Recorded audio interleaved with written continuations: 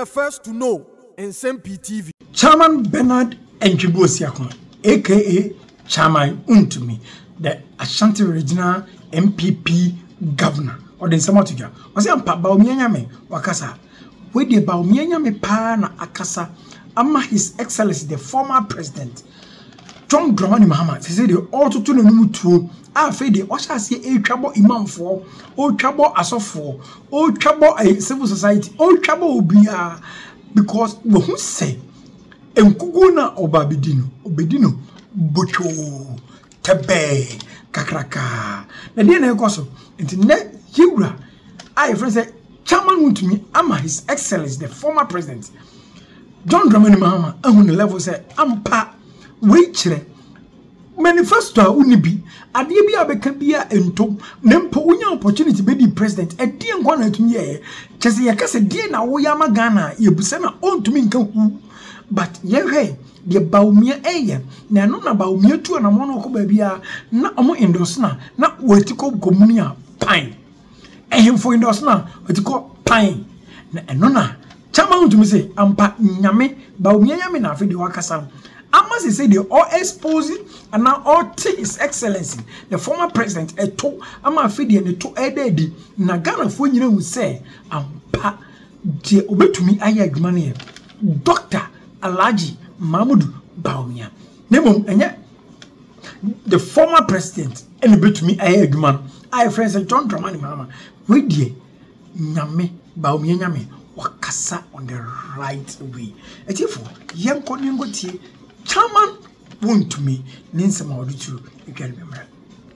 Abuna ni ba be western and north and sana waba to do western regional obehu abupra wo ho obeti abupra mai sanso no do western north so a area no was as a reforce so omoto so I wo billionaires TV so obeti awo mama e so buake apeso ohuru se contractors also ye kwai no so it's asanteman ye nyade we mu na Wontumi me fa na media sre se we sta kwanya kwanya sisi ye no asanteman temra e Ghana nyina san pipi ni wa ndisi fo timenye ka ye wura Mahama wa ye frustrated o na babu na busei Mahama pan na buma busei ana say so sorry wodi him fatem na wase akonfo ye ne dey wodi o awodi na momatem na asofo ye ne dey na me ka so kwa sorry o na ye dey na say dey wodi asofo atem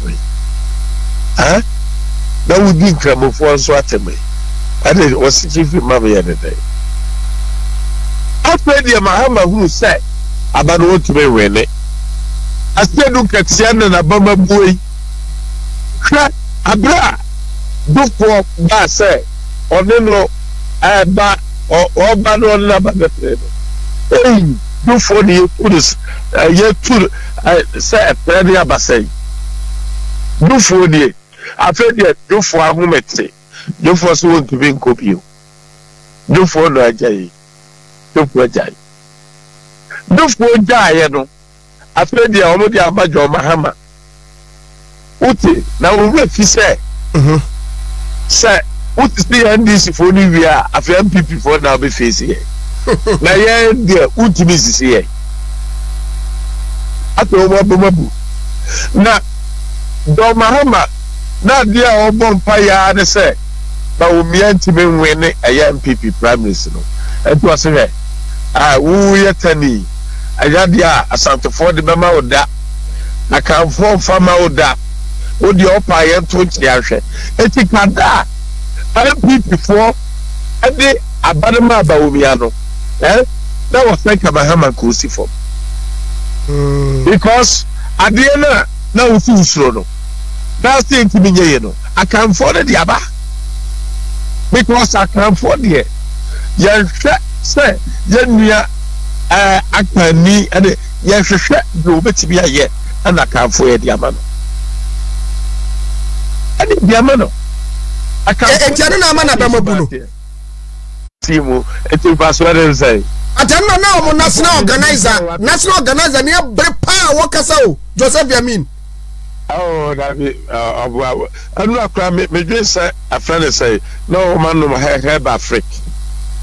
Oh, na me say o mani no. Me try Mahama ni na me ko head na kwasi. Ene ya me ani me hu so mabo. Enu ajaba have Africa na ayi former KB boss e de ba hana na ajama o bi koma o mi. O ma twa bi see boom. Because we should go Mahama ni a otimi nya yayi. Otimi nkekra wo de opa da kohwe nani tama no di asofo ene ehemfo na tem no ona kokohwe nani so otimi bie nani a nani na ase ni nyina no emuamu a ayai na wunya nsi aba obi akra no ani ase emuamu ase Mahama na obi asraw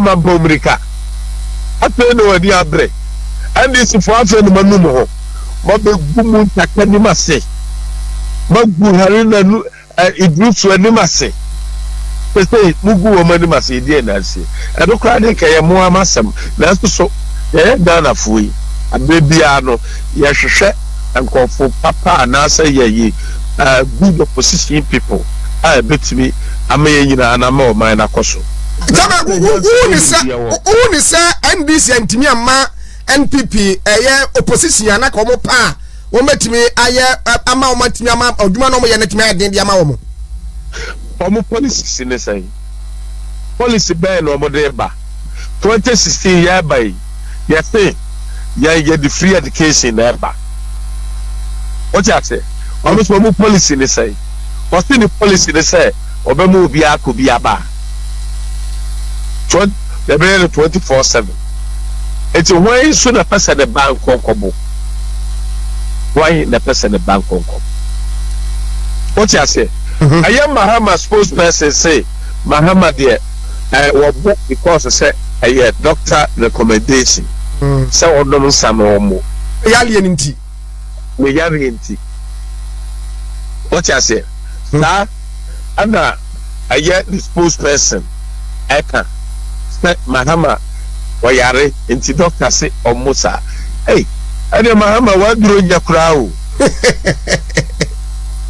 waduro nyakura o because we are enti anu awanum sana udi him for atem na udi asofo atem awu say jo Mahama o say yankopon abegu we dem ase hwe say o ma Kevin Taylor edi him for atem o ma Kevin Taylor edi asofo atem Wama Kevin Taylor edi enkrabofo atem won say no apia free one won say apia free one oh ti goma amanye obi a wo wadwen say oba no aba besum Ghana o oni bi na ha na nyansa ni nimdiye wo hwa Ghana yam fulu so ye ne say ba bi o mampanyi dada akofo de Ghana ko duru na wo sanke try MPP no mo break 8 ni ehuru ba bia Ghana be kwakudro because NDC na o ma shase free 1979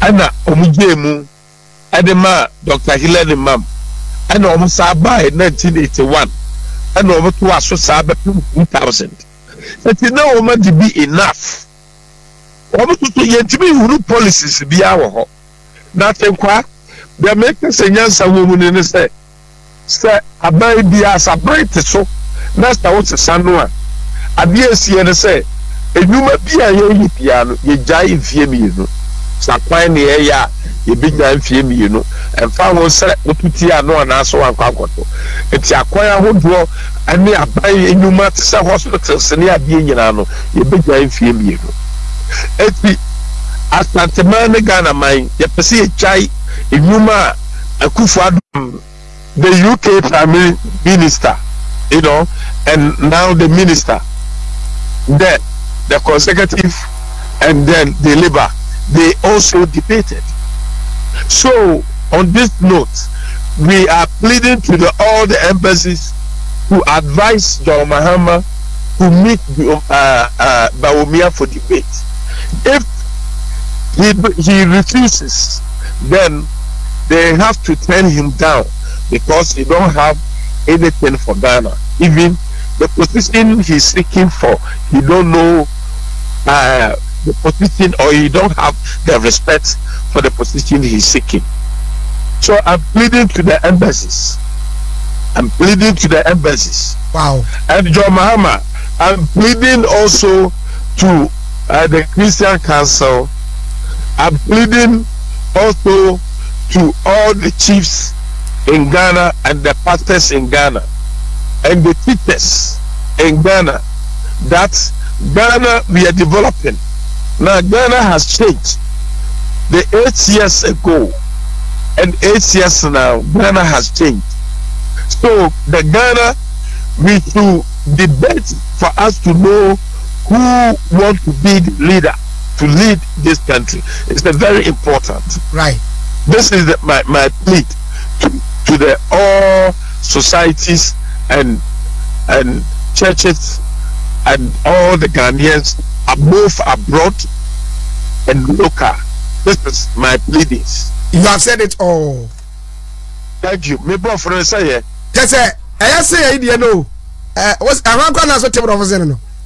No, right. We are making. I think I for baby. O table of no no graduate. Oh, emu da say no dia no pa. Oh, no for graduate. No for graduate. Ah, we tell you here. We not see good or wahemfa. But you watch it. Saba say be a ba say ya ipa. We will hold you responsible. Abadi you. Sir, now we see per IGPO. Our MPP abeso. And then una otete and this for say omo fa basabasabra ha say. I'm going to deal with you. I'm going to deal with you. Wontumi, I will deal with you. Na mani abisi. I will deal with you, Kofi Boache. I will deal with you. Now, the Bia, Mubo, Kofi Boache, Baha, Ibiano.